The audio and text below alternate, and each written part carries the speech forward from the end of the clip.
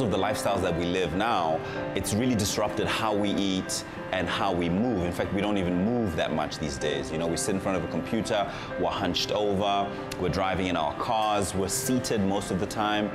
So for me, introducing movement, it doesn't have to be a CrossFit workout or a metabolic conditioning workout. My recommendation is just start walking. It will really trigger the good hormones that you need. It'll de-stress you as well. The fact that you can walk every day and you don't have to pay anyone for it and you don't have to do any of that stuff, it's something that you could walk for the whole year. And I tell you now, your losing of weight is going to have more to do with what's happening in the kitchen than it's going to have to do with your exercise. I think people like to out-exercise a bad diet, and that's a hard thing to do. And they sometimes feel they need to do more, right? So they're buying things.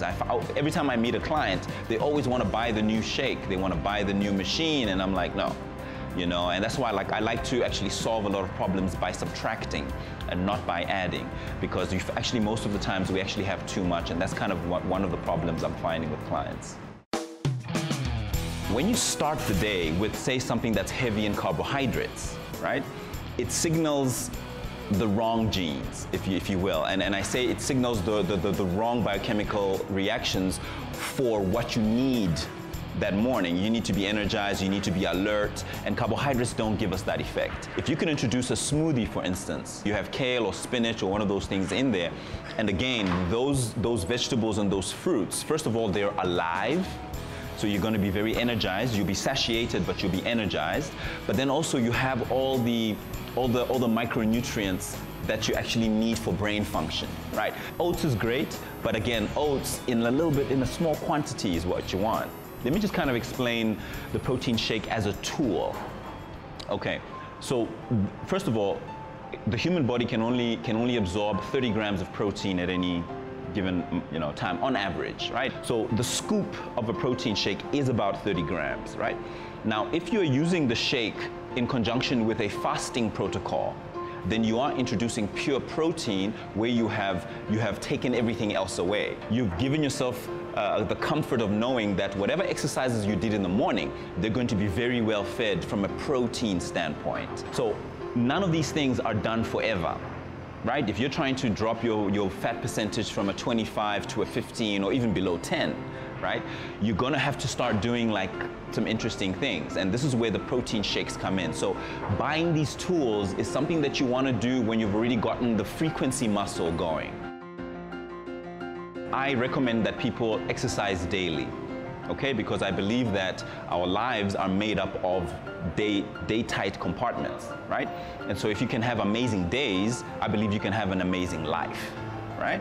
That's kind of how I see it. So if you can curate the kind of exercises that are low enough impact that you can do them daily, but high enough impact that they can help you achieve the goals that you're looking for, then you're kind of killing two birds with one stone. Depending on what you're looking for me, exercise is a personal development tool, okay? Exercise helps me, it changes my emotional state. I'm able to get into presentations and just nail them. I'm able to go into meetings. I'm able to be more persuasive. It's a great thing to work out twice a day. There's nothing wrong with that, but I'd still recommend that in the evenings you do more like stretching, you do a bit of breath work, just so that you're actually equipping the day, so that you tell the body that, listen, we're ramping down now, we're going to dinner, we're going to spend time with loved ones, we're going to be with our kids. And for me, I'm a big believer that how you curate your day really affects your life, really. I teach Russian kettlebells, and I love Russian kettlebells because we don't have tons of space for like a treadmill and a this and a that. And with a kettlebell alone, you can train the whole family, and all you need is just a bit of space. You need a bit like a patch of grass, or you can just move the coffee table out the way. And that's what I love about a kettlebell, is that you can do so much with it, and it doesn't require so much space, and it's relatively inexpensive as well. And you actually will pass it on to the next generation. And so I love kettlebells for that reason. Exercising out of being afraid of being fat versus exercising, moving towards well-being is so much more inspiring. And it's just less cortisol, less adrenaline, and you get to enjoy it as well.